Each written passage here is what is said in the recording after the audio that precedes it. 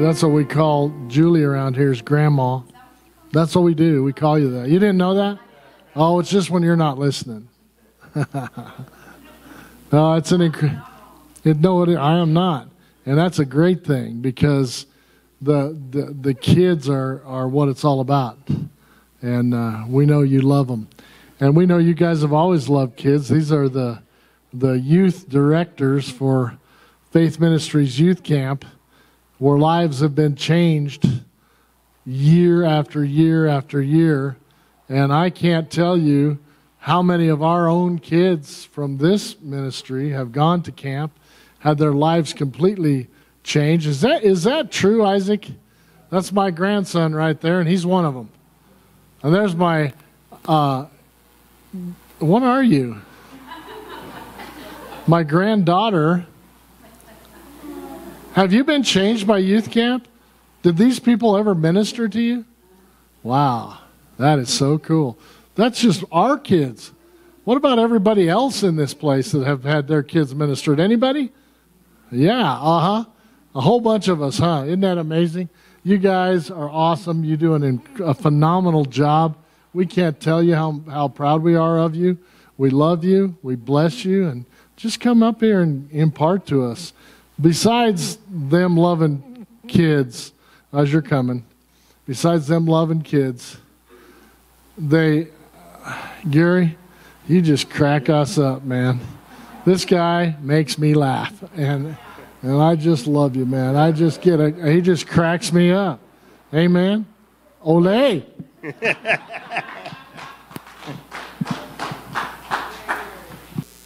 It's beautiful when God gives you an idea and he lets you just kind of run with it and create it. Having never done a camp with Faith Ministries, and I started doing camps back in 1974, I think it was. Yeah, I'm 39. So. Grandpa. And so Dave and Bonnie had come and said, "Would you do a youth camp for our network?" And I thought, well, yeah. I don't know why I didn't think of that. Why did they have to think of it? Because I've been doing camps. And so in 1999, we did our first youth camp.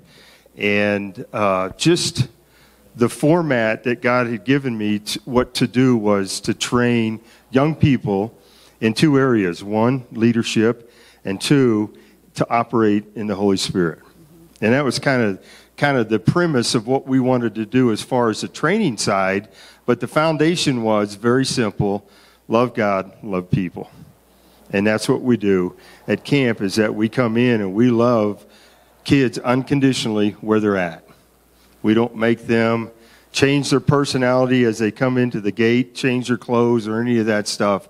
We let them come in and experience the true love of God and how God accepts them and wants to do in their life. And so we've been doing that since 1999, and when we first started doing that, Dennis and Denise and their church, they would fundraise, and they would bring a busload, one of those chartered busloads of 40 kids and leaders to camp. And I don't think you could get that bus up to Bear Trap these days. It's a little windy road, but we would bring, and they would come in from everywhere, and we would just in a short week of time, from Monday through Friday, the life-changing event that went on in their lives. You could see it, the transformation as the week goes on. Mm-hmm. And they are ready. Are they ready? Oh, this is too close. They're ready.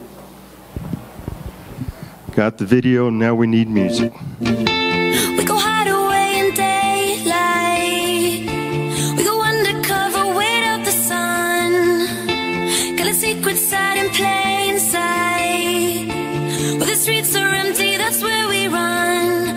Everyday people do everyday things, but I can't be one of them. I know you hear me now. We are a different kind. We can do anything. We could be heroes.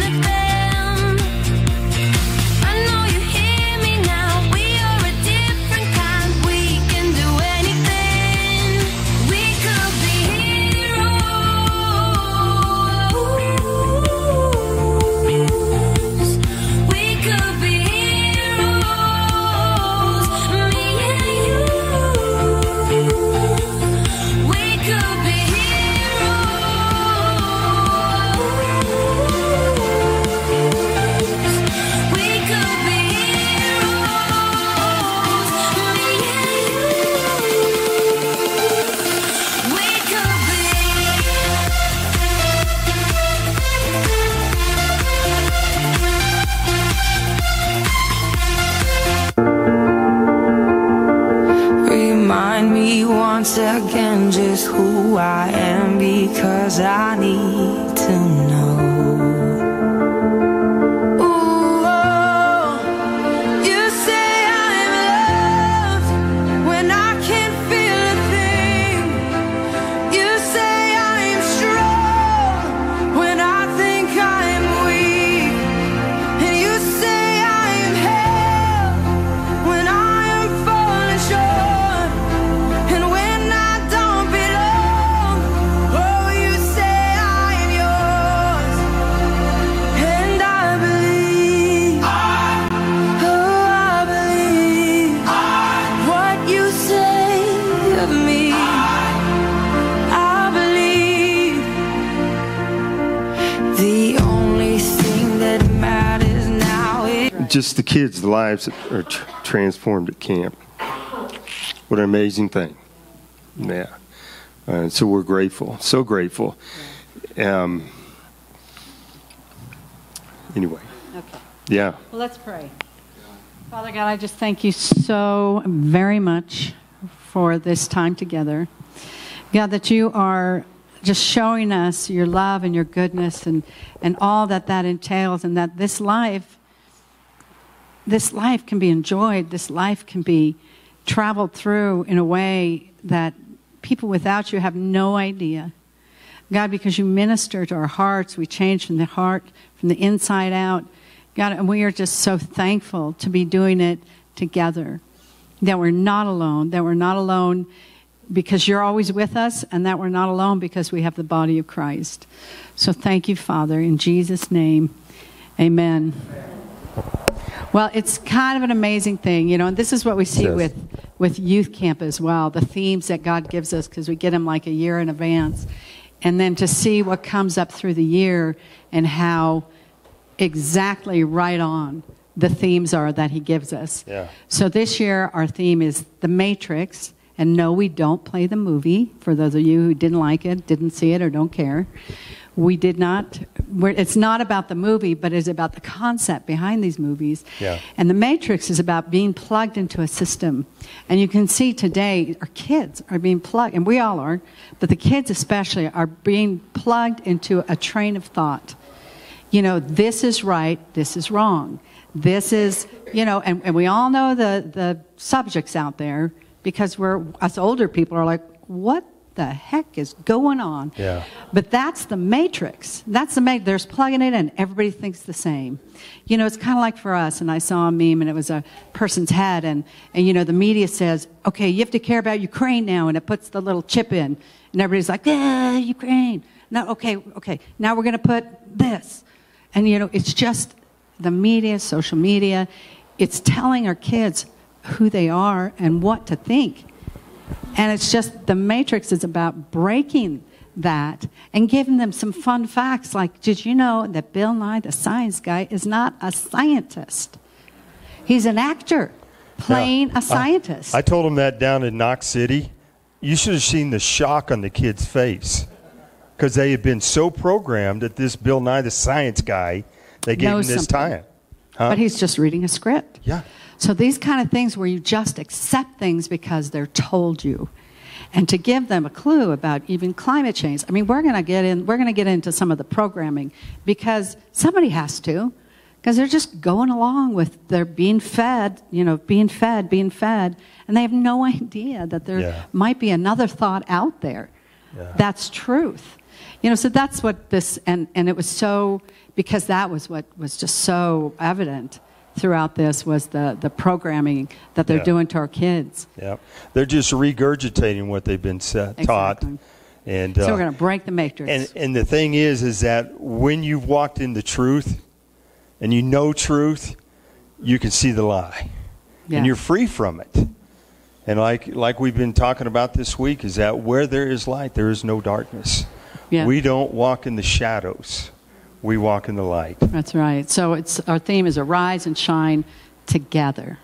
So tonight we're going to talk about together. But before, I'm going to read our verse, Isaiah 60:1 and 2, in the Amplified, which Hans says was the woman's version, because it has a lot of words.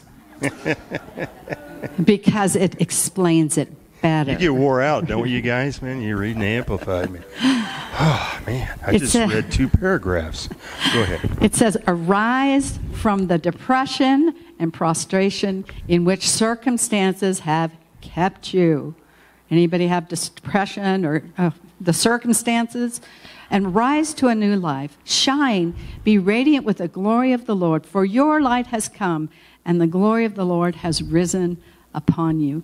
I just love the fact that the Bible is more true today. You know, during the pandemic, I think Psalms came more alive than it ever had been, because it would talk about the wicked, and I'd be like, yeah, God, the wicked.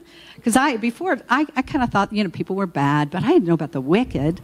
And then we found out they're really out there, and I was like, wow, Psalms is like reading the paper, the good paper, like Liberty News or something. Yeah. All right, so for those that like definitions and meat, here's a little bit. It's coming up. So the definition of together, you may want to write this down. We got this straight out. It's the state, condition, or quality of being together. Man, I tell you, I almost fell out of my chair when I read that I'm going to take that and we're going to preach on that, because that's good, Being together, union, unity, or togetherness. They looped us back in with that one, pulled me back in and got me. So I'm like, okay. That must have come straight out of the Hebrew text right there.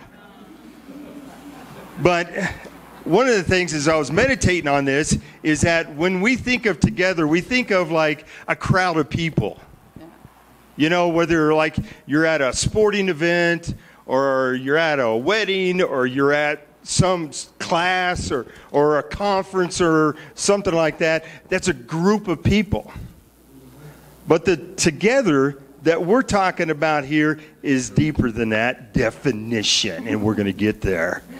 So there are 2 points that we want to touch on about together. One is connection, and the other one is community. Yeah, because in these past couple of years, we've experienced this forced separation. It was a forced and a level of disconnect in one way or another. I know my our oldest daughter, Ashley, was fired from her job because she chose not to have a vaccine. So disconnected from her livelihood of the last 7 years she worked there, and she was just out. And then we have another friend who worked at a mine, and they said, no, you can't have a job anymore. And so that's a disconnection. And then like Ed was talking about, we here at church, we met outside for about 4 weeks, and then we said, well, this is dumb. And we came back. The dumbest thing, one of the dumbest things, was when they shut down the restaurants, but let them build an outside tent to be in, to eat. So you're inside, but you're outside. Yeah. It's that sanitation thought of going outside to inside together. Man. But all this, what happened, what they did to us, what the most evil thing about the pandemic was that the way they separated everyone. And they put on masks, and then they said 6 feet. They just made that up. Or, I read another one, if you guys heard this, that's what they do in the satanic rituals. They have to stand 6 feet apart and wear masks. So either way, it was evil. It was evil. And that's what they did. They separated by space and then by mask, and they put it on, and then you couldn't connect. I know I didn't make eye contact because, I would wear my mask here, and I didn't want them to yell at me, which they did. I know Ed didn't wear a mask, but I did because I went in Costco, okay? But in the city of Denver, they were even saying, they were even saying that you couldn't throw a football with your family member. I mean, it got insanity. Outside in the park. In the park. You couldn't throw a football. No, that was the mayor of Denver said that. Yeah. So these kind of things came to separate. Well, the one good thing, or there were many actually, because when you know God, even the worst of things, he turns for good. And my daughter, who lived in California, shut down. We didn't know what was going to happen. And we're like, yeah, come home, because her job was in party planning. She was a wedding planner. Well, there were no weddings. And so she took her car and left as fast as she could, because we didn't know they were going to shut down the borders. And it was crazy. And so she came out, and she actually spent the whole year with us, with her dogs. We had an extra, and then so my daughters, 2 have now moved away, but we all lived here, and we just get together all the time. And we go to Denver City Park, but we'd sit kind of far apart because we had one lady come, and there were a lot of us, and because I have a lot of girls. Let's see, 1, 2, 3. Yeah, there's a lot of them. There were like 5 of us, and so we'd sit kind of far apart. And from like 40 feet back, this lady was like, "Do you guys all live in the same house?" And Sherry looks back and said, "Yes." But it's like, and then she actually went around and got some park authority and was going to try to send us home. So anyway, that's the insanity. That's the disconnection that they gave they gave us a good go. And we did it for a second, and we're like, well, we can't do this. And so then we just kept getting together because they can't tell us what to do. No, not at all. But, as they have come up with these rules and all this stuff, it really made me think about the scribes and the Pharisees and how they tried to define what work was, or how they tried to define what the law meant, the interpretation of the law. And here they are lining out all these things, and you got to follow these verbatim in order to be safe. And so what happened is that the result of that in that time period is that people began to not trust themselves. And people began to not trust in the Holy Spirit that dwelt inside of them. Well, they were trying to make you question that. Totally. Because they were saying, oh, no, you can be sick even if you don't feel sick. But you can be sick. Yeah. Well, then your body, you're like, can I be sick when I don't feel sick?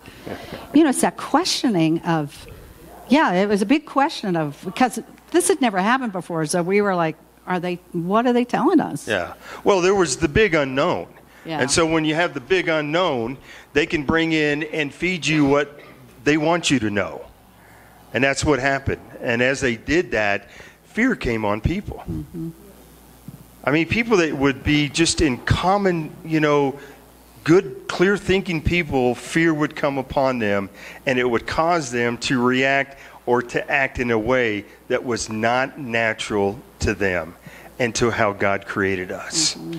And so we see connections started breaking over the last several years and becoming disconnected with people, becoming disconnected with our church, becoming disconnected with work, becoming disconnected with neighborhoods, becoming disconnected with so many things. But God didn't intend it to be that way. They told us early on, 2 weeks, give us 2 weeks, wear a mask, and man, we're going to knock this thing out. 2 years later, we're still knocking this thing out according to them. So then, of course, now, because of all this that they've done, it's like, okay, what is the survey? They've done a survey of mental health and depression. Now, in January of 2019, 11% of people said they experienced like mental health and depression. After this, December of 2020, 42%. And a gal we were just with the other day said that she still doesn't want to have people over. So they did this number on us. They broke up the together. Because God, from the beginning, created and intended us for have connection and not be by ourselves. In Genesis 2:18, in the Amplified Version. It's going to be long. It says, it is not good, beneficial for man to be alone.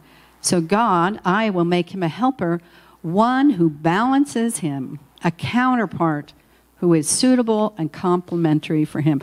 That kind of describes me for and you. Yeah. And me. Yeah. And us. That does. A helper. So we know that God always created us for connection. Yeah.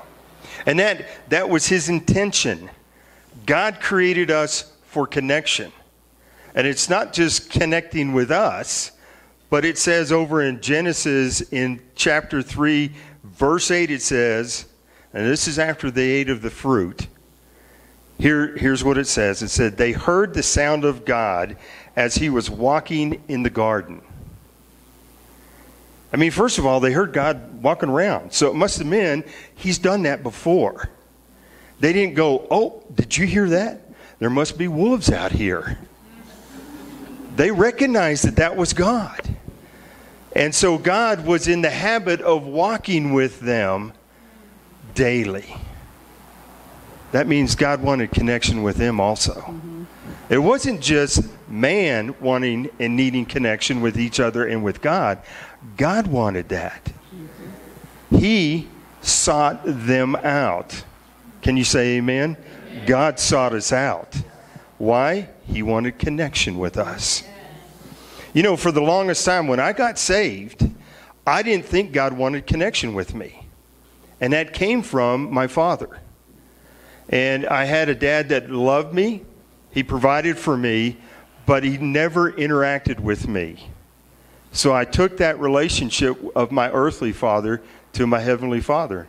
I thought, well, God loves me. He wants to provide for me, but he doesn't want to be connected to me on a personal level. And it took me years to overcome because I had to get in the Word and see what God was really like. And when you go in and see Jesus, when you see Jesus, he says you've seen the Father. And so when I see how Jesus interacted with his disciples and people, he had connection. He had connection. So I found this quote, being connected to others socially is widely considered a fundamental human need, crucial to both well-being and survival.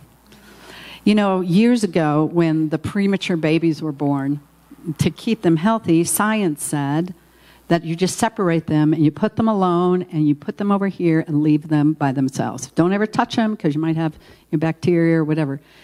Well, they found out that those babies, without connection, without touch, without knowing somebody was there, they died because you have to have connection. Mm-hmm. And, you know, I even knew somebody because she was telling me she was premature when she was born, and she's like in her 50s, I think. And she said she still carries that sadness. It's that feeling of disconnect, and she still hadn't, you know, it was just that core for being that she had. Because we're designed to be together, to be connected with other humans, and when we don't, it affects us really deeply. So I met this doctor, and she has studied the human brain for her whole, she's in her 70s, for her whole career, and she had some very fascinating facts about the brain. But one of the things she said is that when we're born, our brain scans the room to see who we connect with. So God literally has created us for connection. So you think about that, is that when we just, as soon as we come on the earth, we're like, oh, who am I connected? Who are my people? Where's my group? Mm-hmm. And then if, you know, how that affects us if the people in the room are disconnected or they're not, you know, or not there. Yeah. So these are the things God has created us for that we have to be aware of. Yeah. And that can happen. When you say that, you say, well, the baby's brain scans the room to see who it connect with. And you're thinking there in your mind, his eyes aren't even open. How can he scan? And there are so many more senses that we have beyond just our eyes. Mm-hmm. When the baby's in the womb, when the father speaks to the baby over and over, guess what? When the baby's born, the baby recognizes dad's voice. He recognizes mom's voice without his eyes being open. There's that connection there. There's that presence there. You know, disconnection causes us to break down. Now you say, Gary, how do you know that? Well, in wartime, one of the things they do with prisoners when they want to break them down is they isolate them. They separate them from human connection for long periods of time. And they even do this in the prison system. One of the statistics we read is that premature deaths after being released from prison, premature deaths by suicide, homicide, and opioid overdose has been related to those or connected to those who have been in isolation in prison. So they get back. Even just one day. Even just one day. So. It has that effect on them mentally. And so when they get out and they're back in a community, they can't connect. They're disconnected. They don't know how to react. PTSD. Our soldiers that come back from war and just the disconnect of what real life should be about and what they've been engaging in, and they have a hard time. Allie and her husband work with guys that come back, soldiers that come back and are dealing with that. But isolation... We have to be connected. We're created for connected. Yep. Connection. Which brings us to community. You know, so back to Genesis 1:28, it says, "Then God blessed them, and God said to them, 'Be fruitful and multiply. Fill the earth and subdue it.'" Well, there's community. He went out and said, "Go create a community." He didn't just go out and say, "Well, have fun, you two." He's like, "Okay, now you make more, and we do, and you have a whole group of you." And so that, you know, so what does that look like according to the Word of God? I love these verses. Romans 12:10. This is the Passion Translation. "Be devoted to tenderly loving your fellow believers as members of one family. Try to outdo yourselves in respect and honor of one another." And Hebrews 10:24-25. It says, "Discover creative ways to encourage others and to motivate them towards acts of compassion, doing beautiful works as expressions of love. This is not the time to pull away and neglect meeting together as some have formed the habit of doing. In fact, we should come together even more frequently, eager to encourage and urge each other onward as we anticipate that day dawning." Yeah. So there it is. There's the connection. There's the community. We're supposed to be together. We don't isolate. These are the things that God says are good. Yeah. And I love that last part of that. In fact, we should come together even more frequently. And I think as we've come out of this season, that we have to encourage each other to connect more frequently, to get back into that rhythm of being in fellowship with one another, being intent with connection of relationships. Mm-hmm. Okay, we're going to read 1 Corinthians 12 because it talks about the human body, and I love the way God put it, because we all have a body in this world, so we all can relate because we all live in one, right? Yeah, and this is 1 Corinthians 12 and 12 through 26. It's not in the Amplified, so it's going to be a little shorter, so we'll be okay there. But this whole passage here talks about connection and community. Yeah. So, verse 12. "Just as the human body is one, though it has many parts together that form one body, so too is Christ. For by one Spirit we were all immersed and mingled into one single body. And no matter our status, whether we are Jews or non-Jews, oppressed or free, we are all privileged to drink deeply of the same Holy Spirit. In fact, the human body is not one single part, but rather many parts mingled into one." This is my favorite part. "So if the foot were to say, 'Since I'm not a hand, I'm not part of the body,' it's forgetting that it's that's how my foot talks. You know. Doesn't that make sense? It sounds like a foot, right? It's forgetting that it is still a vital part of the body. And if the ear were to say, 'Since I'm not an eye, I'm not really part of the body.'" Does that sound like an ear? It's forgetting that it's still an important part of the body. Think of this way. This is great too. If the whole body were just an eyeball, how could it hear sounds? And if the whole body were just an ear, how could it smell different fragrances? That makes so much sense. But God has carefully designed each member and placed it in the body to function as He desires. Diversity is required. For if the body consisted of one single part, there wouldn't be a body at all. So now we see that there are many differing parts and functions, not one, but one body in the same thing. And it goes on. He's clever. God is clever. "It would be wrong for the eye to say to the hand, 'I don't need you.'" Does that sound the eye? That kind of sounds like an eye. "And equally wrong for the head to say to the foot, 'I don't need you.' In fact, the weaker parts of our bodies, the more essential and vital they are. The body parts we think are less honorable, we treat with greater respect. And the body parts that need to be covered in public, we treat with propriety and clothe them. But some of our body parts don't require as much attention. Instead, God has mingled the body parts together, giving greater honor to the lesser members who lacked it. He has done this intentionally so that every member would look after the others with mutual concern, and so that there will be no division in the body. In that way, whatever happens to one member happens to all. If one suffers, everyone suffers. If one is honored, everyone rejoices. I mean, you can't say it any better than that. We all need each other. If we are all one eyeball, that would just be a freak show. You know? And that's what I was going to say. Most of these examples are where they get those odd characters in movies, like the one-eye person or just the hand. They went to the Bible and found him. Yeah. They got him out of that chapter and verse there. See, that's community. Community, if it were just one thing, it'd be ridiculous. But, you know, we are all on our own journey. We will never see things the same way. We can be, like I said, we can be riding in the same car, going the same way, and we'll have a total different experience based on what we're thinking about, or based on what. You can raise your kids in the same house, and everybody comes out differently because we're all different personalities.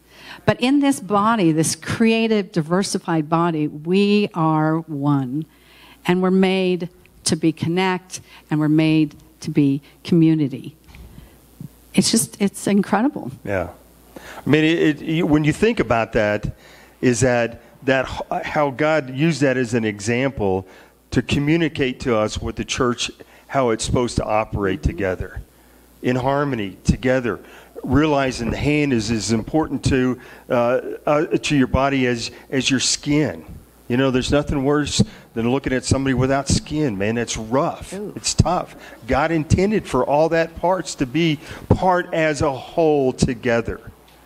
And it's just a beautiful example of how it connects together and it operates in unison. Community. Yeah, you know, community. Because when I've seen movies where the body is like it's possessed, and one part wants to go this way and the other part wants to go that way, and it's, you know, doing all this weird stuff. It's made to go in unison. In Ecclesiastes 4:12, in the Message, it says it this way: by yourself, you're unprotected. With a friend, you can face the worst. Can you round up a third? A 3-stranded rope isn't easily snapped. A 3-fold cord isn't easily broken.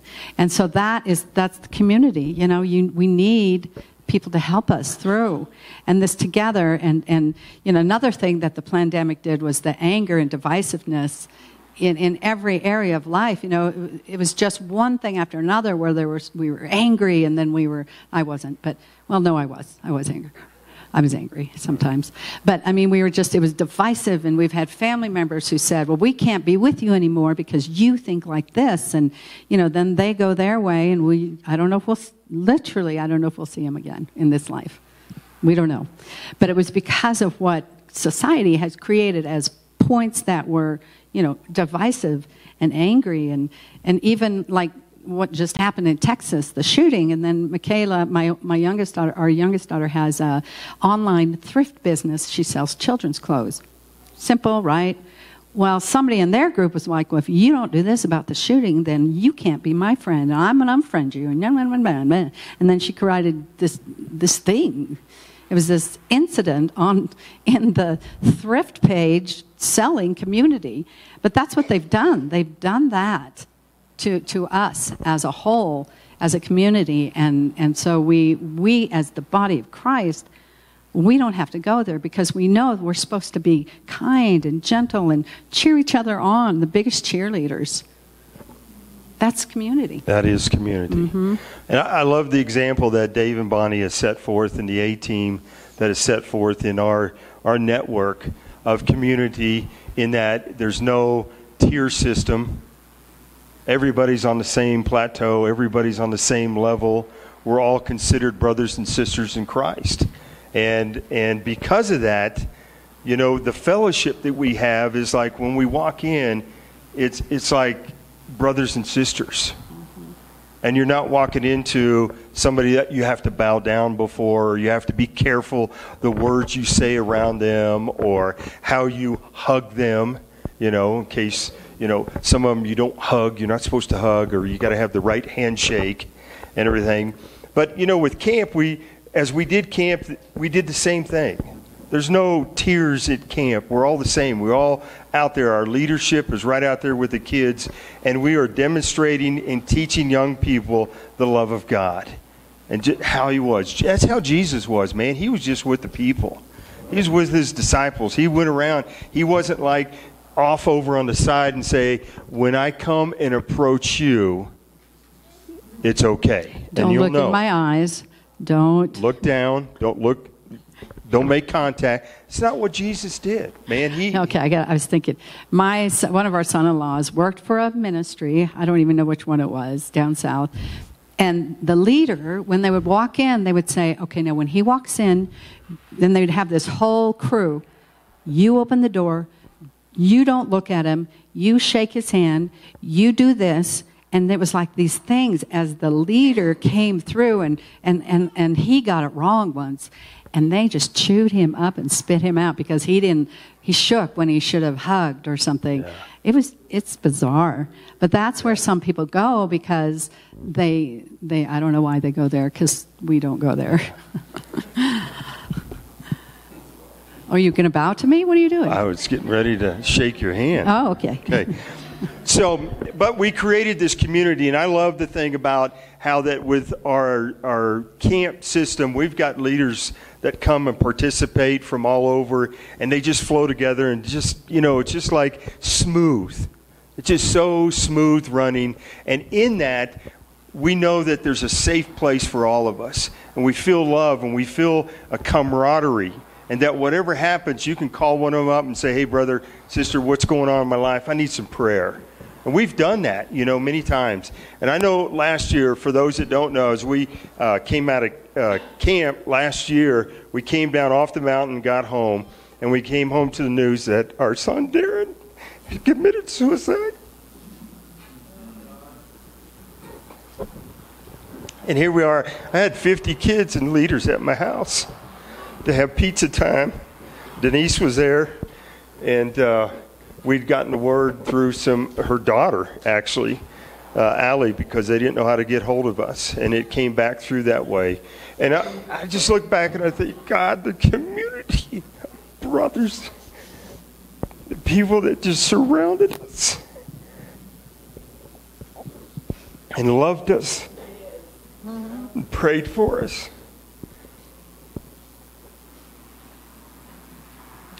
Just held us up. And it was not an easy thing for Sherry and us. And his son, family. David. Our family. Our whole family. And but to know the type of community that we have, there's nothing like it. God's community is amazing. Yeah, and the one thing, if I've seen one thing over these last few years, is that evil is well organized. The New World Order has been planning for hundreds of years. You're like, what? Let's be that well organized. Let's come together in a way that they're for the destruction of the world. Let's be this group that no matter what, we get along. No matter what, we connect. No matter what, we don't let these things that are coming up divide us. Offenses that can be out there, or competition, or whatever it is, or past hurts, or whatever it has been, or what it shouldn't be, because we have a job. We are the light. We have something to do, and we can do it together. And I love how Scott has connected with Helen, and Claudia has connected with Helen, and people just connected, and we connect with Ben, and then we get Joel, and then, just different. And then Dan and Nancy connected with you guys, and then Josh, and you're here because of Ed, and that's how it works. It's this living organism. We're like a living body.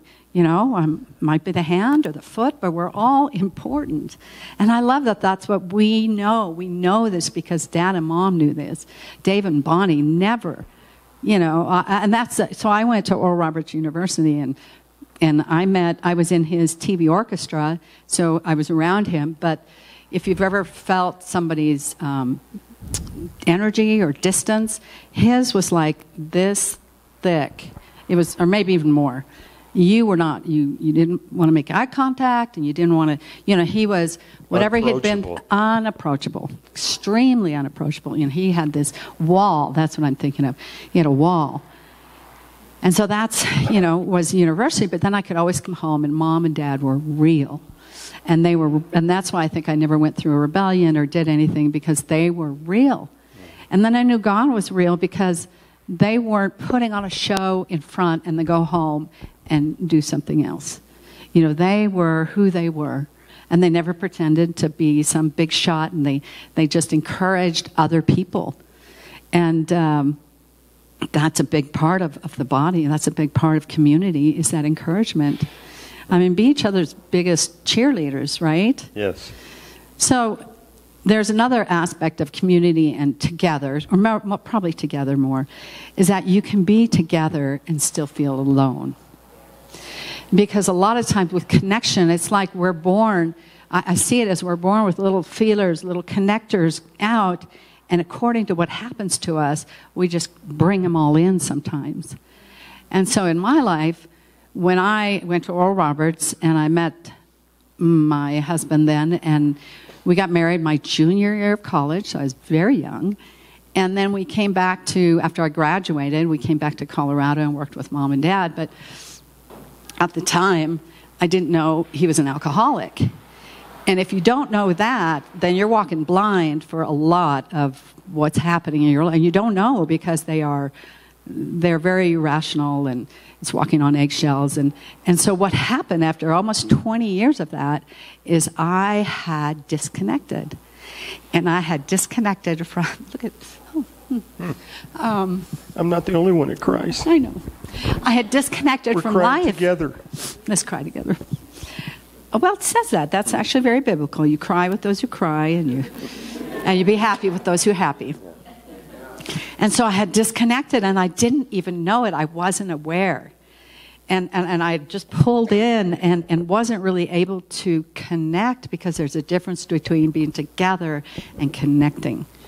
And so I wasn't aware, and then I got married, and then my little heart was healed because I was married to Gary, and he's awesome, and just going through the steps of that. But at some point, it was like, oh man, I am super disconnected here. I don't want to be this way. God, please help me connect back into life in a way. Let me have relationships. Let me have friends. Because we were in Greeley, and we had a big church. It was, big, thriving, and lots of friends. But as time went on, I don't know what happened, but by the time we were done there, I didn't have one friend. I was like, where are my friends? Where are my friends at? Mm-hmm. Oh, well, my sisters, yeah. Well, my one sister.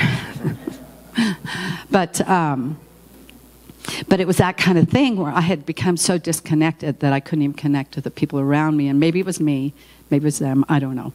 But I actually went to a counselor to figure out how to connect back. And she told me, she was the kind of counselor who through muscle testing would tell you what was written on your heart. And I'd written something on my heart that caused me to disconnect. And working through that, and then she gave me, so it was like she gave you the put off, put on, what you were. I had written on my heart when I was young that I was a burden. And so that kind of then, through my whole life, that was my relationships. Any long story. But then the flip side, what I really am was a gift. And so then it was the put off and put on, and I put on that I was a gift. And I started this journey back to connection, because I had lived so long. So just because we're together, or we need to connect. It's not just being in a group. It's connecting. Because we have to have that, and people who have that connection live longer. I mean, Tamara has friends from junior high, high school, when she was 12. She still has friends from when she was 12. I don't have any of those friends. I don't have any of those, but that's okay. It's just, like I said, raised in the same house, two different experiences. But But here's some things. So if you find yourself disconnected, you got to find a way. First, you ask God, God, help me. I want to connect back into ministry. I want to connect back into life. I want to connect back into relationships. And so that is what, you just got to realize that it's so important. And it's not, you don't have to feel shame that you feel alone or that you're, that like there's something wrong with feeling lonely. If you feel lonely, reach out. Make time. It's easy to be too busy. I know we are real busy, but, you don't have to you go first sometimes. You say, hey, I'm going to call somebody up, and I'm just going to tell them, and we're just going to connect, hopefully. But there are just ways. So if it's a thing where you're together but you're alone, then there's some healing there that God can do in your heart so that you don't have to feel alone when we're together and in community. And it starts with, just saying, I need a good friend. God, bring me that right friend so I can connect again, Bring me the right community so I can connect with the community and plant myself in there. Mm-hmm. We go back to Isaiah 61:2, and it says there, arise from the depression and prostration in which the circumstances have kept you. And I think about what has happened the last 2-3 years is that this weight of separation has come in, and it's caused people to be depressed. It's caused them to lay down their calling of what God is challenged them and given them to do in life. And so I know as we close here tonight, what I want us to do is that I want to pray for you. If you feel like you have been in a season of depression that has come upon you and you don't know why it is, we want to release that and get you connected back in with the body of Christ. Get yourself connected back in with God and with the people that are around you. That you don't have to be alone. Mm-hmm. You're not in this by yourself. So much of the time we isolate ourselves because we feel like we're in this on our own. Mm-hmm. But God's saying, no, you're not alone. I've given you a body, and the body has many members, and those members are there to help you function and to go forward in your journey here. Mm-hmm. Do you want to add to that? That was good. So that's what we want to do. We want to pray for you guys, man. Everybody stand up.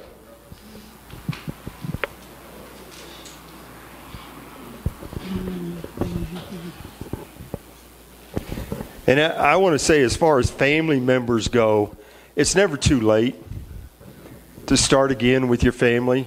Because I know with Julie and I, when we got married, we had to restart in our family.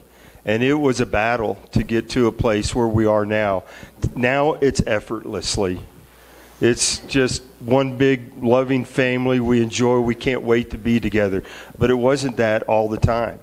But we knew what God could do in reconciling the relationships that were there.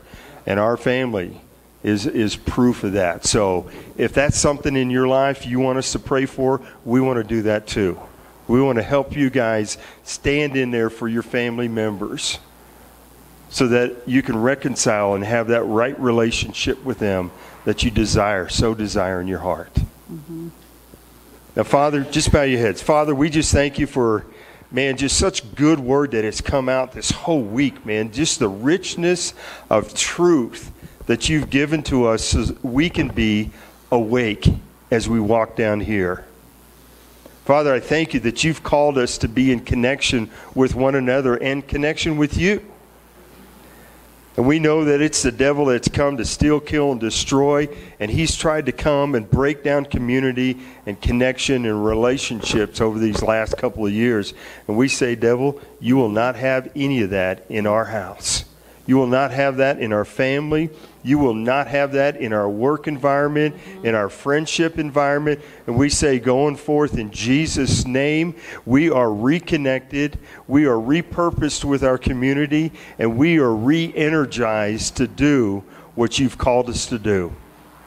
And so right now I say, in the name of Jesus, rise up. In the name of Jesus, rise up. And the weight and the depression and all that's on you is broken off in Jesus' name. Thank you, Jesus.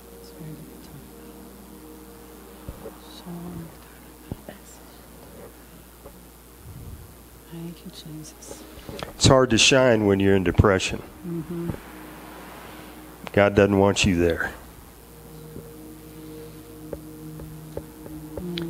And as we learned this week, that shining comes from the inside. That's where the light is. We're stirring up that light in you. Come on. If you need prayer, come up here. It's your time to get set free, delivered. Somebody agree with you that you're going to win. You're an overcomer. Thank you, Father. Thank you, Jesus. Thank you, Lord. Or if your heart is heavy from kind of the residual facts of what we've all been through, it can be anything. Or if there's a disconnect from your kids, or if just whatever isn't as it should be, God has a solution. He has an answer. Thank you, Jesus.